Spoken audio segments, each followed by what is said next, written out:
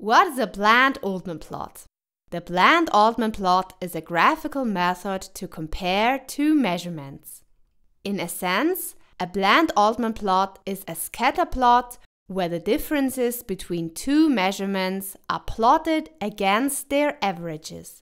This helps to visualize the degree of agreement between two raters and to identify any systematic bias.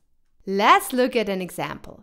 Let's say we're doing research in the field of blood glucose measurement, and we want to compare two blood glucose meters, GlucoClassic and GlucoNew. To do this, we collect data from 10 patients who have measured their blood glucose using both meters. To create a Bland-Altman plot, the first step is to calculate the difference of the respective pairs. 105 minus 100 equals 5. 155 minus 150 is also 5. 85 minus 82 equals 3, and so on.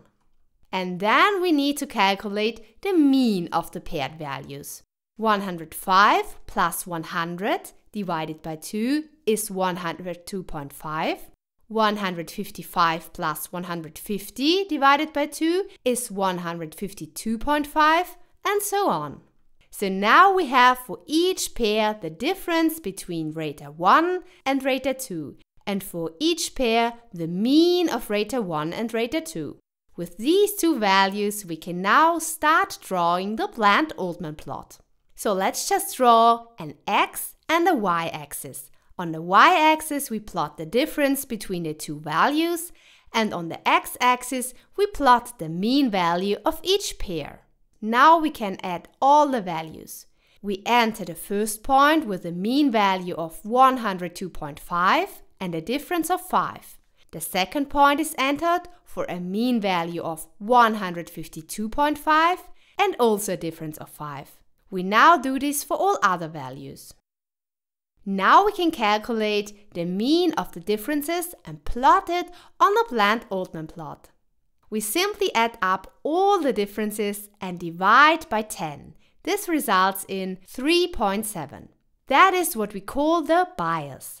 On average, rater 1 measures 3.7 more than rater 2. Next, we can calculate the standard deviation of the differences.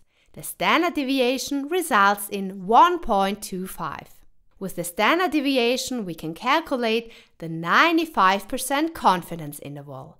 To do this, we simply calculate the mean plus and minus 1.96 times the standard deviation. So we can calculate the upper limit with 3.7 plus 1.96 times 1.25, which is 6.25, and the lower limit with 3.7 minus 1.96 times 1.25, which is 1.25. This range is also called limits of agreement. Amazing! We have created a Bland-Altman plot. But how can we interpret a Bland-Altman plot? Let's take a closer look at the bias analysis, the scatter analysis, and the limits of agreement. Bias analysis. If the mean difference, bias, is close to 0 and most data points are scattered closely around this mean without any specific trend, it suggests that GlucoNew provides readings very similar to GlucoClassic. A mean difference drifting away from 0 signals systematic bias. In our example, it looks like we have a small bias of 3.7.